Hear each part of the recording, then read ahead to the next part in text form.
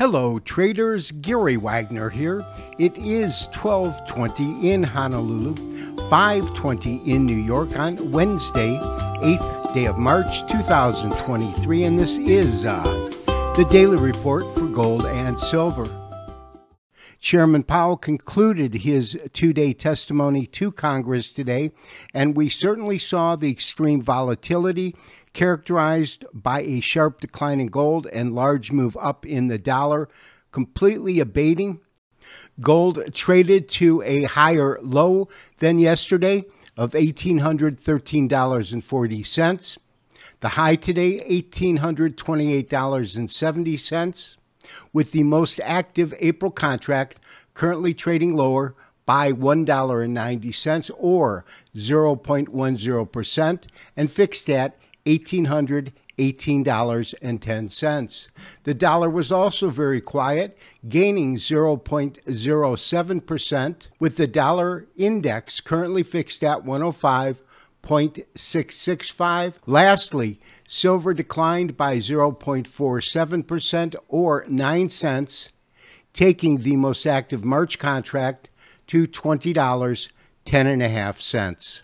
Although gold had a strong performance at the beginning of the month, that has changed with yesterday's dramatic $37 plus price decline as seen on this monthly chart. Although there is 2 days left in trading this week, when we compare performance of last week, which had a strong price increase, to this week, we have almost erased all of the gains from last week. However, the way the week finishes up will be largely dependent on the jobs report numbers that come out on Friday. We are looking at a daily candlestick chart of gold futures, and on this chart, when we compare the action of yesterday, which is an exceedingly sharp drop in pricing, to today's, in which we are getting a doji and it is in the morning star position, we have to acknowledge that although gold traded to a higher low than yesterday and a higher low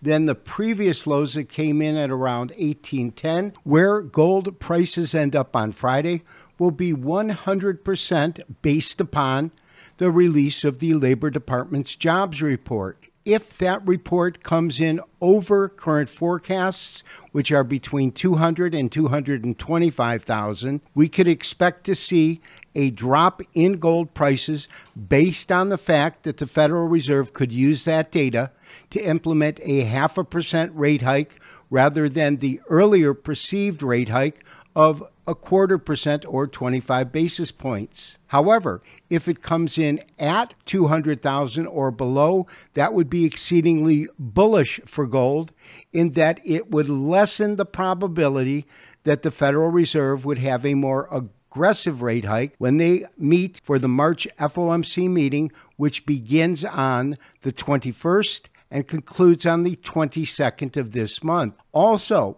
on the 14th, we have the CPI inflation index coming out, and that will be combined with Friday's report to give the Federal Reserve the last data to make their final decision when they meet in a couple of weeks.